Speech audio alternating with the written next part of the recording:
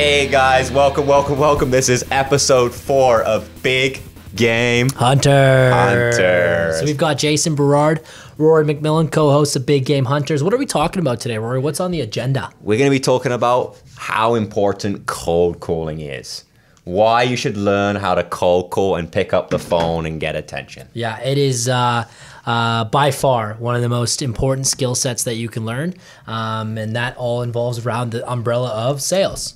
And if you can sell over the phone, you can go anywhere. You can literally go anywhere. Spread your wings and fly. Get a SIM card in wherever it is. If you're in the Philippines, get a SIM card, call over there, sell anywhere in the world. Absolutely. Listen, we're here to bring you guys today an episode on cold calling. What the importance is for cold calling, why you should be making cold calls, how you should be making cold calls, and how you should be monitoring your cold calls after you make them.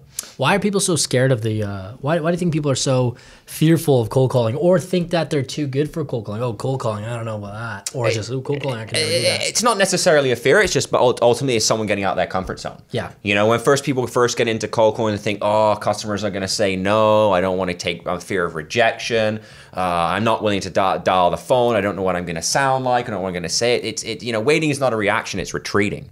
You know, at the end of the day, when people are afraid of cold calling, they're retreating. Their mind is already made up that they cannot do this. They cannot cold call. They don't want to call. They don't want to pick up the phone. They don't want to speak to anybody. Yeah. And that's the wrong mentality to have when it comes to cold calling. You know, if you want to become an effective cold caller and you want to be great at it, you got to have the willingness, the drive, be relentless, understand your product, understand your services, pick up the phone and make the calls. And that's the thing I think too. I think for the most part, people are like, oh, cold calling, I don't know. And I think the thing is because when you cold call someone, you're going to take a lot of no's, right? No's for breakfast. You're going to take a lot of no's. And just like anyone that is successful will tell you is that you can take 1,000,000 no's, but it takes one yes to change your life. And cold call is a skill set that everybody needs, Jason. You know, once you learn how to cold call, once you learn how to pick up the phone, once you learn how to make that difficult call to a customer that you've dreading to call for a long time, and you can do that, you can go anywhere. Yeah. From making a cold call to going to an interview to ordering your favorite wine to negotiating if you're going in to buy a new suit. Yeah. Like when you learn how to cold call, when you learn how to negotiate, you learn how to cold call effectively, you learn how to get someone's attention in a very short period of time, and you learn how to close, not just cold call and build impulse, but know how to close. Yeah. It's one of the greatest skill sets you can possibly learn. Willingness. What are the 3 things you think, Jason, is the key to cold calling? When you first started working with me at Magna Search Group, I was terrible. Hashtag terrible. Hashtag MagnaOnAir, Magna Search Group. He was terrible. And but you know, within a short period of time, we got you ramped up, we've got you learned, and now you're one of the most successful recruiters in the city. What would you say your key accomplishments were to make that happen? Like what got you out the fear of cold calling? Well, first of all, like I hadn't really dealt with that kind of rejection before in my life. And then so do that, accompany that with the fact that I haven't really cold called, haven't really sold, but always been, I was the guy that was like, oh, I can sell anything, which is what everyone who's never sold a thing always says. I can sell anything. Absolutely. So I think the first thing was, okay, first of all, knowing that you suck. Which I did. I was nervous over the phone, stuttering, which is just not who I am. You were shaking. Shaking. Couldn't paint the picture. Couldn't paint the picture of who Jason was, right? Couldn't do that. Just get shut down left, right, and center.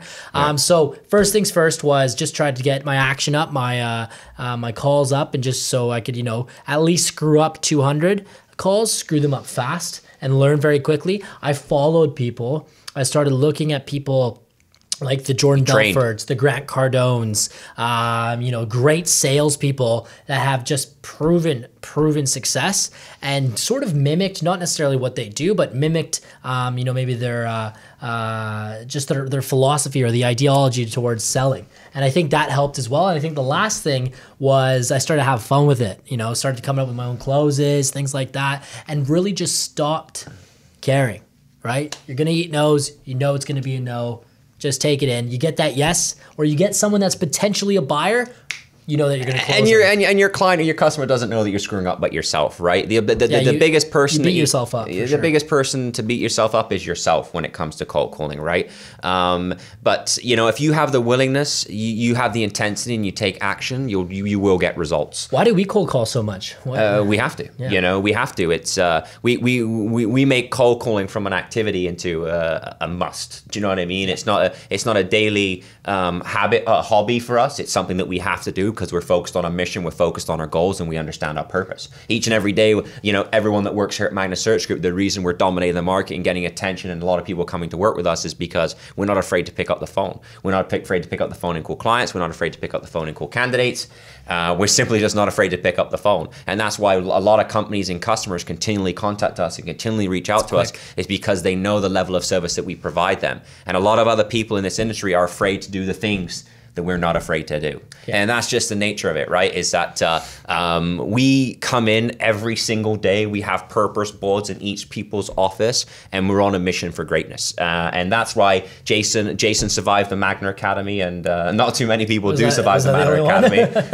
The only one that survived the Magna Academy. But once we put you through the academy, we got you up to speed and we got you up to running.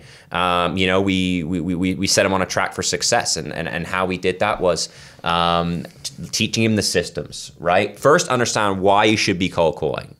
Secondly, understand what is the cold call going to do for you? How is it going to get revenue in your pocket? And thirdly, follow the systems, follow the process, continue to understand what works, what doesn't work, and recognize that fast, immediately, quick. Yeah. And role playing, first thing in the morning, first thing in the afternoon, calling on weekends, training. The only way LeBron James got to be where he is today is through training. The only way Tiger Woods became able to become the #1 player in golf is because he trained. He was the first one to work out. He did right. Nobody sees these actions. Nobody sees these activities. No one sees his daily routine. But training is a key part of becoming exceptional at anything that you do in your life. Whether you're code writing, you got to practice. You got to look at code scripts. You got to, you know, work with someone, or you got to get a leader or a mentor. You know, you want to become the best person at carpentry. You got to learn from the best carpenters. It's an art. It's a creative art that we learn here. It's interesting the point that you said about no one sees those things. I think that when we see successful people, wow, it's just there for them, right? It's just there for them. It's just there for them. It's easy for them. You don't see the 3 to 5 to 10 to 25 years of relentless effort that those people have put in to get something successful. You know, someone like Donald Trump, he went bankrupt, right? He went bankrupt and crawled out of where he is to be, you know, as successful as he is. You look at people like you said, LeBron James. How many free throws has LeBron James practiced in his life, right? Or was he just did he have this God-given gift and he's just, you know, he's got it made for the rest of his life? I think it's one of those things where I bet you every day he's practicing every single day and getting better. Kobe Bryant, same thing. No God-given gift. In order to get where he is today, the reason we bring this up is he did things in his life that he didn't want to do. You know, there's cold calls that I have to pick up and do every single day that I don't want to do, but I know that I have to do them to get to where I need to be. You know, we're all on a mission. We're all on our goals. We're all hungry. We're driving. We all have a purpose in life. You know, everyone has a talent. Not everyone knows how to use their talents, or is in the right vehicle with the right mentors to fuel that talent and to fuel that energy. Is going back to like cold calling. It's like you need to learn how to cold call. You need to learn this skill set. You know, you're going to be picking up the phone, you're calling your friends, you know, it could be anything, you know, you're calling to negotiate your, you know, your hydro contract, you're calling to negotiate your leasing contract, you know, you got to call a customer and a client, you're on a conference call with 15 people, you need to be willing to pick up the phone, get out your comfort zone and bring conviction into your voice and get someone excited. And I think the other thing too is, you know, some people might think cold calling's dead. We're in the emailing age now. But even still, you don't send an email and wait for a response, right? No. It's just going to take too much time. It's not the client's job to get in contact with you. It's your job to get in contact with them. They're too busy in their day, right? You gotta take the mindset away as it's not their job to call back or email you back or any of that. It's your job to get in contact with them until you get them on the phone, until you speak with them. You know, we don't dial for dollars here. We do strategic calling. We know what we need to. We know who we need to speak to. We're very professional on the phone. We provide consultative service. services to Fortune 500 companies all around the world. And we've created a skill that only the 1% of the successful people in the world can do is sell and pick up the phone and cold call. You watch the Shark Tank, you watch the Dragon's Den. Every single successful people that you speak to, that you hear about, at some point in their life, they had to make a cold call. They had to do some dirty work. They had to get out their comfort zone. Yeah. They had to dial. They had to find the willingness. And they did it because they're on a mission to get where they need to be, and nothing's going to stop them. Like, and it's just one of those things where it's eating no's, right? So if you have to eat the no's. Jack Canfield, I think it was, the guy who did Chicken Soup for the Soul, his stat was something like, 140 no's from publishers.